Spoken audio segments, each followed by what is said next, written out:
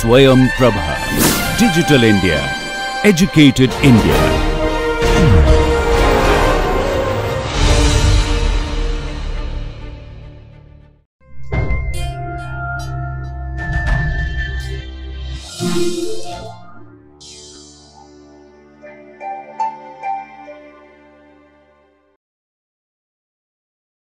Let's now solve a few problems based on the material that was covered in this week. The first problem is to show that if you are given a function which is holomorphic on a simply connected domain and which does not vanish on omega, then there exists a holomorphic branch of the nth root of f. So let me write down the problem for you. The first problem is the following.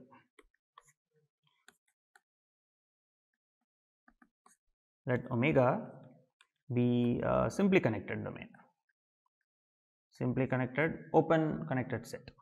Okay, so that's something which I will implicitly assume in this lecture, simply connected domain, and f from omega to c star, let me put c star here, be a function which is holomorphic on omega. So notice that f does not vanish, that's what it means. Then f does not vanish on omega. Then to that there exists a function, let's call it something h from omega to c such that, c star to be more precise, such that h of z to the power n is equal to f of z. There exists a function holomorphic such that h is holomorphic and this is happening.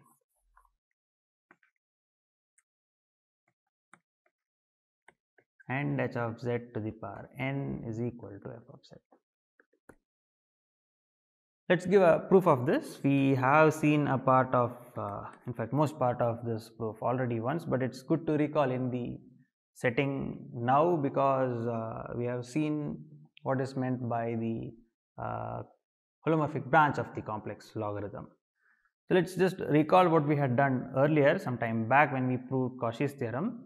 The first observation is that since f is non-vanishing, because f takes values in c star, f prime by f is holomorphic on omega. That's the first observation. Now f prime by f being holomorphic on omega and omega being simply connected, then for any closed curve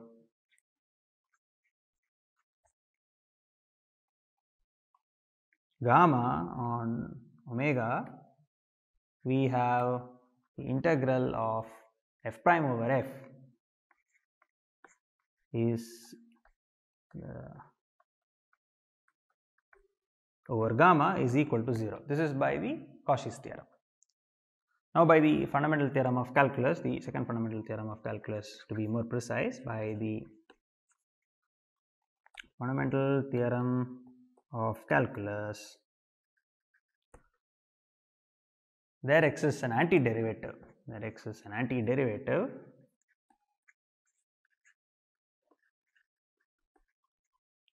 g of f on omega, g of f prime by f on omega, let me be precise,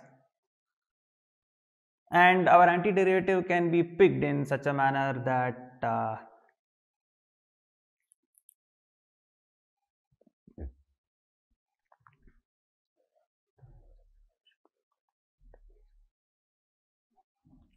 the antiderivative is uniquely defined up to addition by a constant.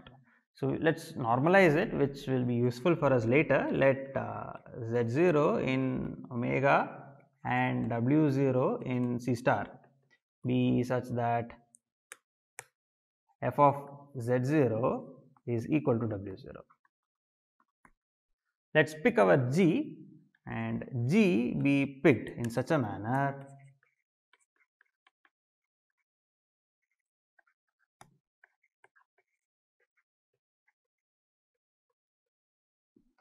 that e to the power g of z0 is equal to w0.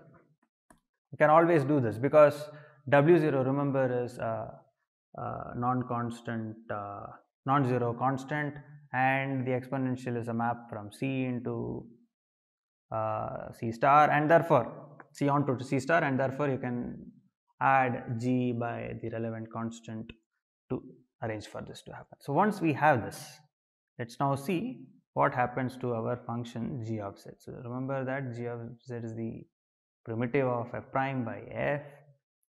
Now consider the following function, exp of g of z by f of z. Let's consider this function and let's look at its derivative. D by dz of this function. Let's look at what happens here. By the quotient rule, we have f prime of z times exp of g of z minus f of z times the derivative of exp of g of z, which is exp of g of z, times g prime of z, which is f prime of z by f of z, whole divided by f of z square. If you notice, f is non-vanishing and therefore all this makes sense, and we are ending up with just 0 here. And being an open connected set, what was the derivative of? The derivative was of exp of g of z by f of z. This is going to be some constant. And what did we arrange for? How did we arrange for g? G was picked in such a manner that at z0, exp of g of z0 by f of z0. If you look at this, this is exactly equal to exp of g of z0 was f of z0, isn't it? The w0, and this is exactly equal to 1. So what we have just arranged for is a function g which satisfies the condition that exp of g of z is equal to f of z. If you notice, we have just mimicked what was done when we wanted to catch hold of a holomorphic branch of the logarithm function. This is logarithm of a function f, but yes, this is worthwhile an exercise to go through once more. And finally, let me just define. Let's define h of z to be equal to exp of g of z by n. Notice that g of z is a holomorphic function on omega, g of z by n is a holomorphic function, x is entire, so x composed with g of z by n is also going to be a holomorphic function on omega. And it's very easy and straightforward to sit down and check that h of z to the power n, this is going to be x of g of z, which is equal to f of z. And that's precisely what we had set out before. The next problem is going to be a simple and nice application of the Schwarz's lemma. Let me state the problem. The problem has something to do with holomorphic self maps of the unit disk. So let f from D to itself be a holomorphic map with two fixed points.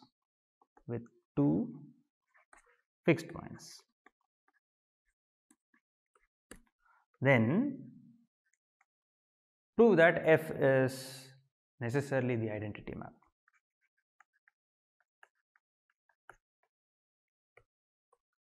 There cannot be two fixed points. That's precisely what is trying to be conveyed here. Let's give a proof of this statement. Let's pick the two fixed points arbitrarily. Let alpha and beta be such that where both are points in D. Let them be 2 points such that f of alpha is equal to alpha and f of beta is equal to beta. Then let's define the following map. Define g of z to be equal to phi minus alpha. Phi minus alpha is just z plus alpha by 1 plus z bar, 1 plus alpha bar z. And notice that this sends 0 to alpha. And when you compose it with f, that sends alpha back to alpha. And then when you compose it with phi alpha, that sends back alpha to 0. So this map phi in particular, g of 0 is equal to 0. Also notice that phi alpha, f and phi minus alpha, all the three are maps which map the unit disk to itself, and therefore g is now a map from the unit disk to itself. We also have g of 0 is equal to 0. We are in the perfect setting for Schwarz's lemma, and to apply that, what we can do is let beta prime be equal to phi alpha of beta, and then let's try to see what is g beta prime. If you look at g beta prime, this is going to be equal to what was g beta prime? What was g? G was basically phi alpha composed with f composed with phi minus alpha of beta prime. Let's just go up and have a look at what that was. Yes? Perfect. So this is precisely what it is. And phi minus alpha of beta prime is precisely equal to beta. So this is equal to phi alpha of f of beta, but remember that beta is a fixed point of f, and therefore this is going to be equal to phi alpha of beta, which again by definition here, that's just equal to beta prime. So what we have is that g of beta prime is equal to beta prime. So notice that alpha, okay, did I put distinct here in the problem? With two distinct, let me just specify that, and because it's distinct, first thing to note is that beta prime is not equal to 0. Beta prime is some non-zero complex number in the unit disk, and we have noted that g of beta prime is equal to beta prime. In particular, by Schwarz's lemma. What does Schwarz's lemma say? Schwarz's lemma says that mod of f of z is less than or equal to mod z. And if mod f of z is equal to mod z, then that implies that f of z is equal to lambda times. So here it is g of z is equal to lambda times z, where absolute value of lambda is equal to 1. But we also know that g of beta prime is equal to beta prime, right? So that means that lambda times beta prime, this is because g of beta prime is exactly equal to beta prime. We have lambda beta prime is equal to beta prime, which tells us that lambda is equal to 1. It's precisely equal to 1. And hence, this tells us that g of z is equal to the identity. But what was g? G was very special. We had defined g in this manner, right? Let's go back, define our g. Phi alpha composed with f composed with phi minus alpha of z. This is equal to z. Because phi alpha is and phi minus alpha both are automorphisms of the unit disk, this tells us that f is equal to phi minus alpha composed with phi alpha of z.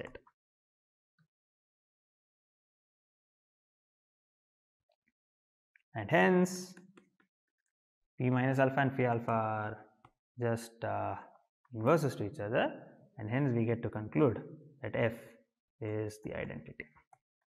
And that's precisely what we had set out to prove.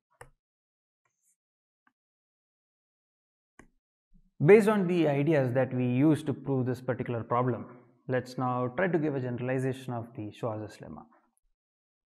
The name of this theorem is called Schwarz-Pick theorem. Even though I'm just doing it as an exercise, it's quite an important exercise that you should keep in mind. It's a theorem which is very powerful. We will not go into the ramifications of the impact of this theorem in this course. However, let's certainly prove it. So to do that, before I state the problem for you, for z and w in the unit disk, z not equal to w, define rho of z comma w to be equal to z minus w by 1 minus w bar times z, the absolute value of this. Okay, and let's now, so this is some kind of a pseudo distance, let's not bother about that. The problem is the following for you. Let's take the unit disk and a holomorphic self map of the unit disk. Let f from D to itself be a holomorphic map. Then rho of f of z, f of w, this is going to be less than or equal to rho of z comma w for all z and w in the unit disk. Furthermore, the absolute value of f prime of z by 1 minus absolute value of f of z the whole square, this is less than or equal to 1 by 1 minus mod z square, again for all z in the unit disk. Let me just note that this is what is called as the Schwarz-Pick theorem, which you will certainly see later when you do some hyperbolic geometry and define the hyperbolic distance. Let's not again discuss more about those things, rather let's give a proof of this. As I had noted earlier, this statement is going to follow from ideas which we developed in the previous problem. And to do that, what we will to implement that, let's follow the same technique. So for w in the unit disk, let g of z be defined to be equal to, so phi of minus w, this is the holomorphic, this is the automorphism of the unit disk, which is going to map 0 to w, minus w to 0 to be precise, and that's going to map 0 to w. And if you take this point, the image of this point under f, that's going to be f of w, and if you now compose it with p f w, this is a function which is going to be a holomorphic map of the unit disk to itself, and further g of 0 is equal to 0. Notice that g from d to d is holomorphic and g of 0 is equal to 0 by Schwarz's lemma. What do we have by Schwarz's lemma? By Schwarz,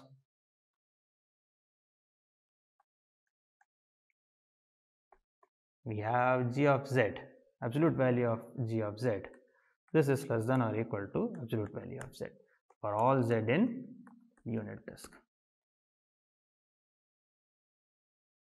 So in particular, so I should have maybe used zeros, or maybe we should change this notation to some zeta, because I'm now going to use z and w's as fixed above. So for z and w, I didn't fix, but we were trying to prove this for every z comma w, right? So this is what we were trying to prove, and for that we start off with some z and w. Of course, now I hope the confusion has been resolved. Now z has not yet featured into the story. So g of zeta is going to have absolute value less than or equal to zeta, absolute value of zeta for all zeta in D. Let's now pick z prime to be equal to phi w of z, and let's look at what happens in the equation that we have just defined at z prime. So star is going to give us, by star we have the absolute value of g of z prime. This is less than or equal to absolute value of z prime. Notice that for z in D, phi w of z is also going to be in D, so z prime in particular is going to be in D, and this is satisfied by our function g.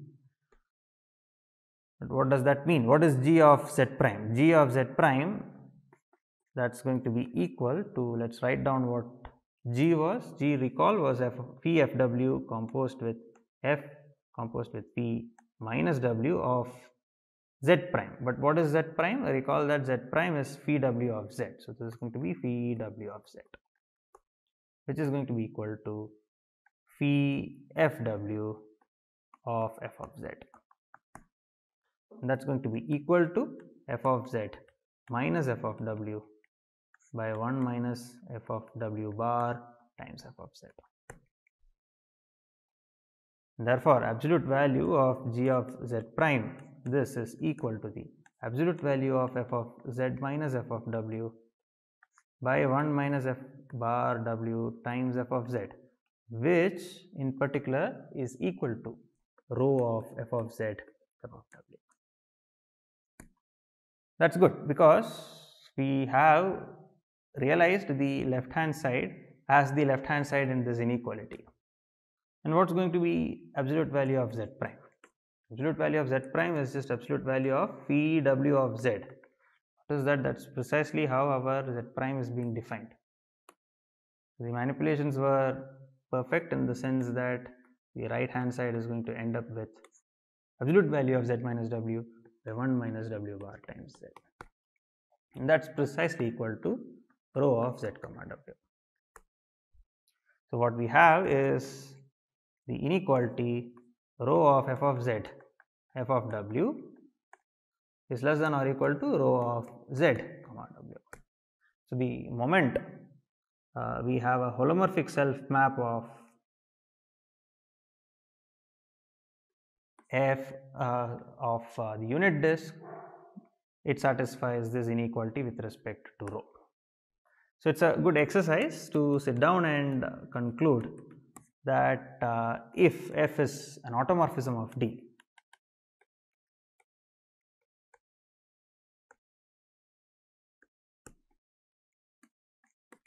then this above inequality is an equality. Then the above inequality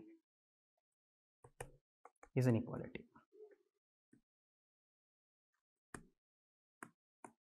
The Schwarzschild theorem will be complete if I prove this part as well. In order to do that, we have to show that f prime of z, absolute value of f prime of z by 1 minus the absolute value of f of z the whole square is less than or equal to 1 by 1 minus mod z square. Let us prove that. So, what did we just establish? We just established that for all z comma w, we have z comma w in the unit disk, we have the absolute value of f of z minus f of w by 1 minus f of w bar times f of z. This is less than or equal to 1 by, less than or equal to absolute value of z minus w by 1 minus w bar times z. This absolute value. Now, if we take z not equal to w, and for z not equal to w, let us see what happens. We divide the entire equation by 1 by absolute value of z minus w, and we have f of z minus f of w by z minus w times the absolute value of 1 by 1 minus f of w bar times f of z, which is less than or equal to 1 by 1 minus w bar z. Now, if you take the limit as w goes to z in the unit disk, where w is not equal to z, because f is a holomorphic function, let me just write that part down. By taking limit as w goes to z, we have absolute value of f prime of z times 1 by 1 minus absolute value of f of z the whole square. The whole absolute value can be now taken off because f is a map from the unit disk to itself. So, absolute value of f of z square is less than 1, and 1 minus absolute value of f of z square is a positive number. So, the absolute value here can be removed, it is not needed. Similarly, when you take the limit in the right hand side, this is going to be 1 minus mod z square, and again I can remove the absolute value because this is the positive number, positive quantity. And this is precisely what we were trying to prove. And with this, we have completed the proof of the Schwarzschild theorem. Let me conclude this problem session by characterizing all those holomorphic maps from omega to the complex plane which preserves the unit circle. Let me state the problem. In fact, I will be a little more specific. Let f be an entire function such that absolute value of f of z is equal to 1 for all non-constant. Let me just put in that extra condition. Let f be a non-constant entire function such that absolute value of f of z is equal to 1 for all mod z equal to 1. So, unit circle is preserved by the function f. Then describe f. So, I am leaving it vague. We will see that we can give a very concrete description of this particular function. So, the only information that we are given about this function, so I should point out that it is enough for f to be holomorphic in a neighborhood of the closed unit disk for this particular conclusion to be drawn by us. Whatever we conclude about f will be true even in that case. Let me give a proof of, rather I will call it a solution because we do not know what to prove here yet. Let us see what happens when we explore what happens to this function f. The first observation is that by the maximum modulus principle,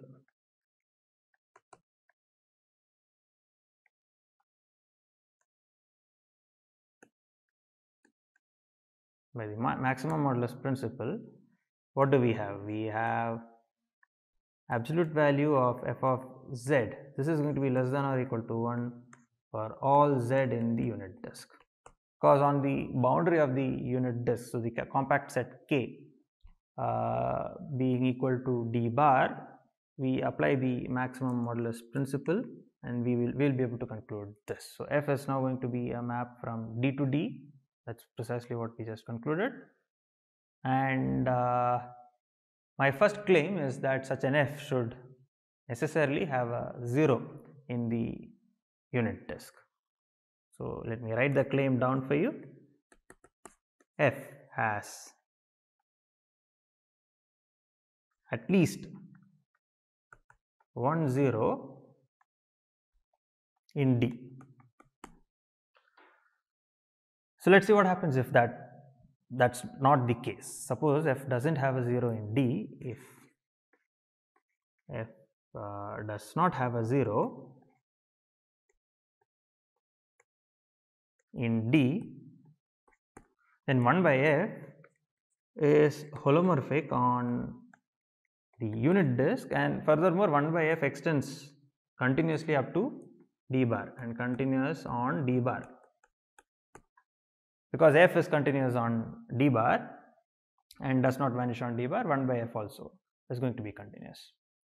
And by one of the variants of the maximum modulus principle which we stated, 1 by f of z, because it is equal to 1 on mod z is equal to 1, we have, by one of the variants of the maximum modulus principle which we described in this week, we have 1 by absolute value of f of z is going to be less than or equal to 1 on the unit disk. But that is precisely going to manifest as demanding that absolute value of f of z is greater than or equal to 1 on D. But we already have by the maximum modulus principle that the absolute value of f of z is going to be less than or equal to 1, and in conjunction with f of z absolute value greater than or equal to 1 which we just concluded, we have absolute value of f of z is equal to 1 on the unit disk. But is that possible? That is not possible, because if f is a non-constant holomorphic map, it is an open mapping and f of d is going to be an open map, and by open mapping theorem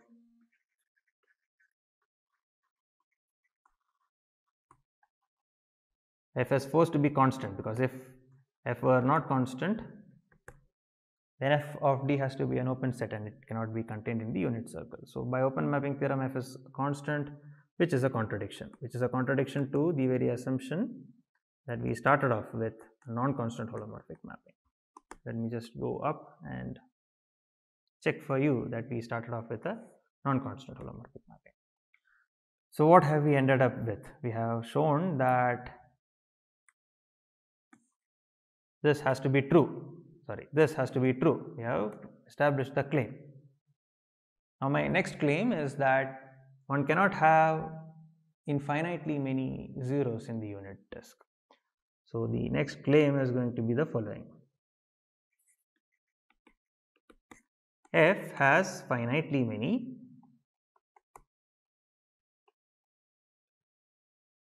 zeros in D.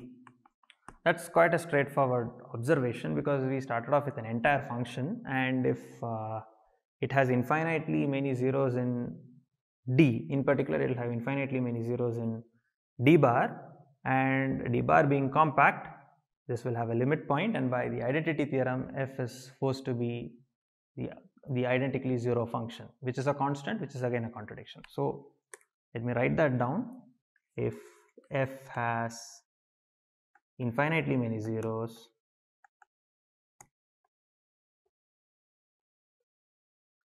in D, in particular in D bar, then the zeros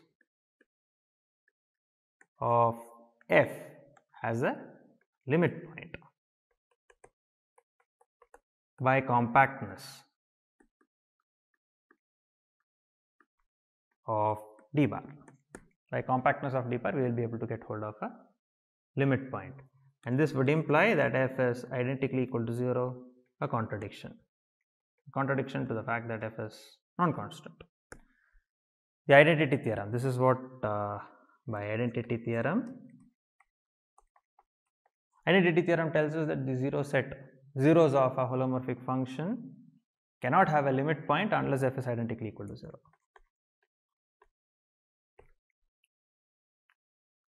And therefore, we have our claim F has only finitely many zeros. So let's list these zeros out. So let alpha 1, alpha n be zeros of F.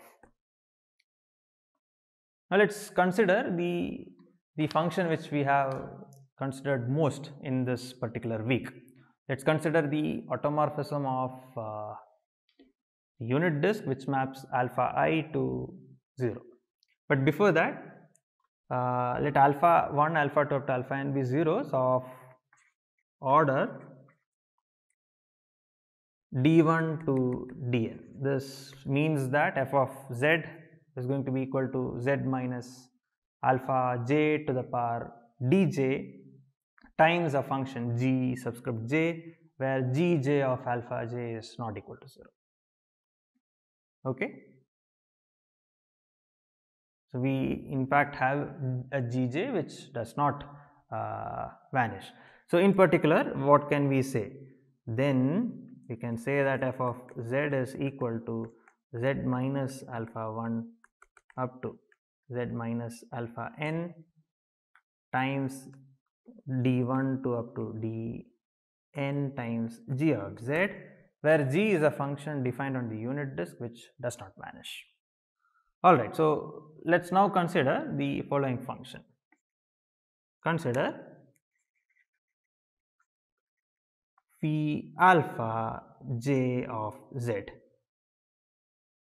Phi alpha j of z is having a 0 at the point alpha j, but being an automorphism, you can sit down and check that phi alpha j prime at the point alpha j is not 0. It cannot be 0. The function phi alpha prime is not going to vanish in the unit disk, and therefore alpha j is going to be a 0 of multiplicity 1, and therefore if you consider phi of alpha j to the power dj, so let's come to that in a minute, this is going to be equal to z minus alpha j times psi j of z, where psi j does not vanish on the unit disk.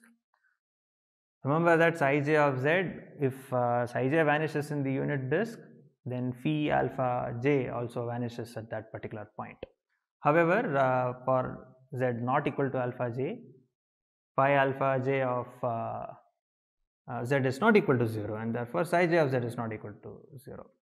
And at the point z equal to alpha j, we have just noted that it's a simple 0, and therefore psi j is not going to vanish. Now if you consider phi alpha j of z to the power dj, this is going to be equal to z minus alpha j to the power dj times psi j of z to the power dj. Now let's define a new function. Define g of z to be equal to, we started off with our function f of z which has zeros at z1 alpha 1 alpha 2 up to alpha n, each of which has order d1 d2 up to dn. Now if you look at the function g of z by phi alpha j of z to the power dj multiplied all the way with phi alpha, so this is phi alpha 1 d1 all the way up to phi alpha n of z to the power tn. If you consider this function, the first observation would be that absolute value, okay, g of z is a meromorphic function. G has singularities. Let's not assume any of the things about the singularities yet. G has isolated singularities at alpha 1 all the way up to alpha n. So let's focus on alpha 1. The argument at all other places is going to be similar. If you focus at alpha 1, f of z is going to be equal to z minus alpha 1 to the power d1 times some f1 of z, where f1 of alpha 1 doesn't vanish. And if you focus on phi alpha 1 of, so phi alpha 1 we will write later, but phi alpha 2 of z all the way up to phi alpha n of z to the power dn. So let me put all that.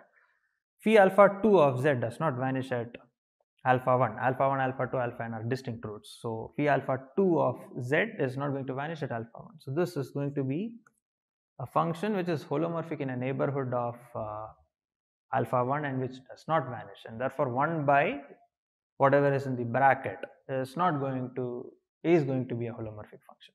And what do we know about phi alpha 1 of z? That's going to be equal to z minus alpha 1 to the power d1 times, what did we call it, some psi j of z to the power d1 which does not vanish at alpha 1. So you should now sit down and check. So let me just give it as an exercise for you. I have done all the hard work for you now. Just check that, oh, this is not g, by the way, this is after the division, this is going to be g, right? Right, so this is our g. I divided it here, so let me call it g and not create confusion. So the exercise is to show that g has a removable singularity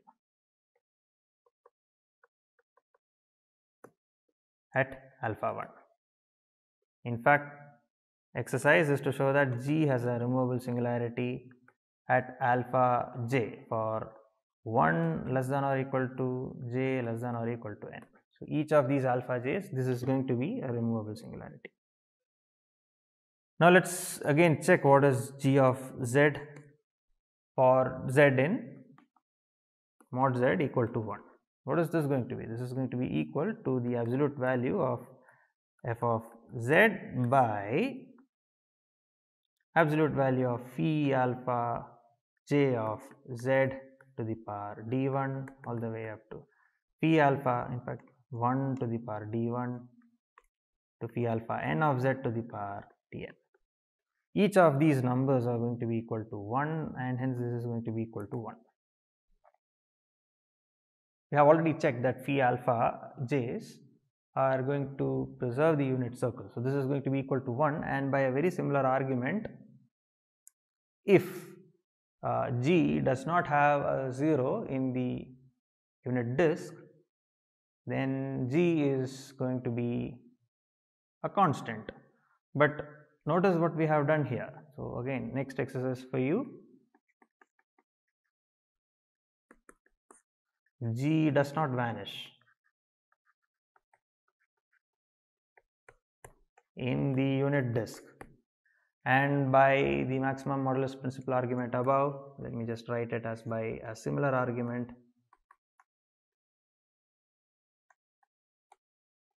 as above, we have the absolute value of g of z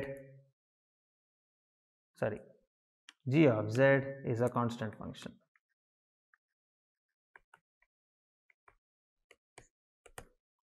And we also know that absolute value of g of z is equal to 1, and therefore the constant has to be a point on the unit circle. So this means that g of z is equal to some lambda where absolute value of lambda is equal to 1. Therefore, what do we know? We know that what is g, i.e. f of z is equal to lambda times phi alpha 1 of z to the power d1 all the way up to phi alpha n of z to the power dn. So this is precisely the description of a function. So let me just recall for you what we were trying to do. We were trying to describe the function f, which is a non-constant entire function which preserves the unit circle. This is what is very classically known as the Blaschke finite Blaschke products. Let me not go into more technicalities there. Let me stop here.